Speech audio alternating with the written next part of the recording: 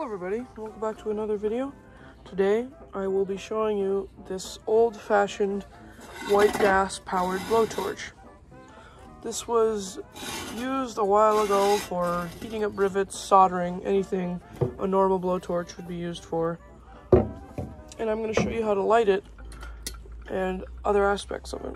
Okay, so the first thing you're going to do is you're going to want to make sure it's full of fuel. Mine's a little low right now.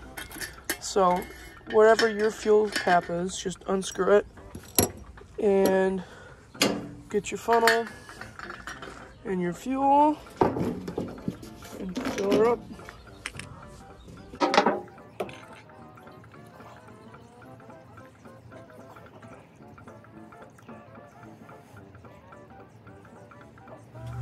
Okay, now it's got all the fuel it needs. You can put the fuel cap back. Mine is pretty cool. It has the pump part of the fuel cap. Yours may be different though. And then you want to pump it up.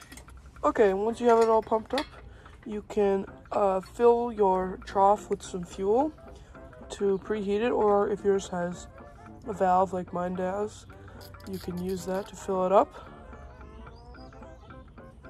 A good amount. This works a lot better when it's not so windy, but when you can light the fuel and let it sit for a little while.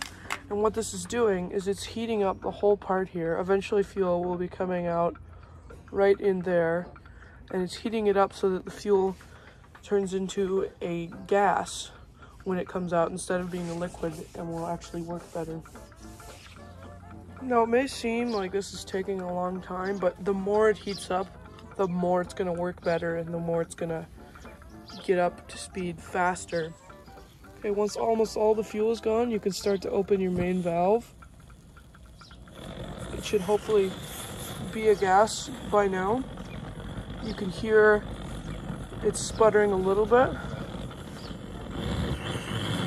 And when you see that big puff of yellow flame, that means there's still some fluid, like liquid, in between. Let's see if I can zoom in there. That little crack there, I'm not sure if you can see it, but when there's a big flashy yellow flame, it means that there is still liquid.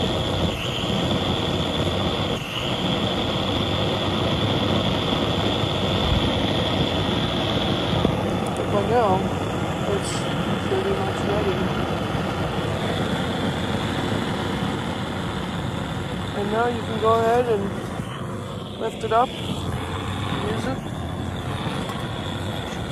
These things are pretty powerful. Let me show you something. So I have this little dry flower. Put it up on full blast.